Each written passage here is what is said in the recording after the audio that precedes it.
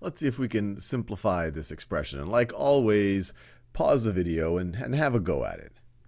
Now this one is interesting because it involves two variables, but it's really the same ideas that we've done when we factored things with one variable.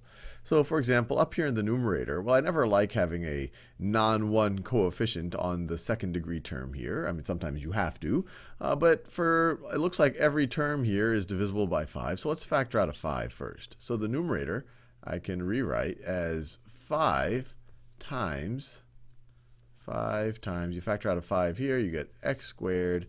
Factor out a 5 here, you get plus 4. Actually, I'm going to rewrite it as 4yx, and you'll see in a second why I'm doing that. Actually, I'll tell you why. I'll tell you why I'm doing that right now. Why I'm writing the y there is that this way it seems to hit the pattern of how we're used to seeing quadratics.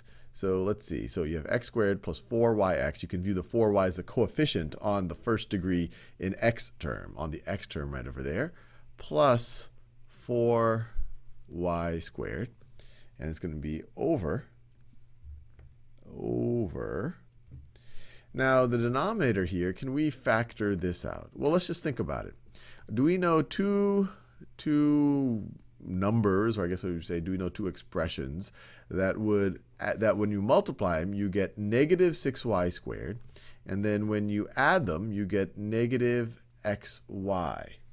When you add them, you get negative y. That's actually why I liked writing it like this. So actually, let me rewrite this. This is the same thing as negative yx. And so you can view the coefficient here as negative y. And so we need to think of two numbers, or two expressions, a times b, that is equal to negative 6y squared. And when I add them, a plus b, I get that is equal to negative y. And so you can imagine both of them are going to be expressions, a and b are going to be expressions that involve y. And so let's see, if this was just a negative 1 and if this was just a negative 6, well, we would do negative 3 and positive 2.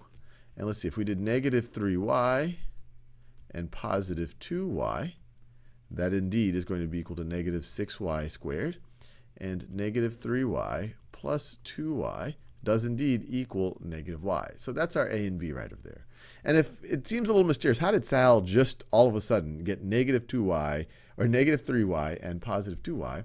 Let me write an analogous quadratic here that only has one variable. If I were to write x squared minus x minus 6, and I were to ask you to factor that out, you say, oh, okay, well, this is I have negative 3 times negative 2 is negative 6, and if I add them, well, that's going to be negative 1. So you would say, well, that's going to be x minus 3 times x plus 2. And so the only difference between this and that is instead of having just a negative 1 here, you have a negative 1y. Instead of having just a negative 6 here, you have a negative 6y squared. And so you could just think of this, instead of just negative 3 and positive 2, negative 3y and positive 2y. Hopefully that makes sense. And if it doesn't, I encourage you to kind of play around with this, multiply these out a little bit, get a little bit of more familiar with this. But now that we know that it can be factored like this, let's rewrite this. This is going to be x minus 3y times x plus 2y. And nothing seems to simplify out just yet, but it looks like what we have in magenta here could be simplified further. And we're going to do a very similar exercise to what we did just now. What two expressions, if I multiply them, I get 4y squared, and if I add them, I get 4y. It looks like 2y would do the trick. So it seems like we can rewrite the numerator.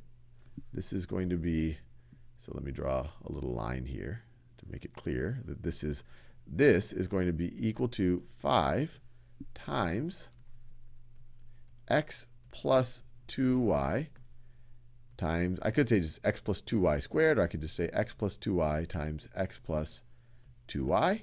Once again, 2y times 2y is 4y squared. 2y plus 2y is 4y. And that's all going to be over. That is all going to be over x minus 3y times x plus 2y. And so now I have a common factor, x plus 2y, in both the numerator and the denominator. So I can cancel x plus 2y divided by x plus 2y. Well, that's just going to be 1 if we assume that x plus 2y does not equal 0.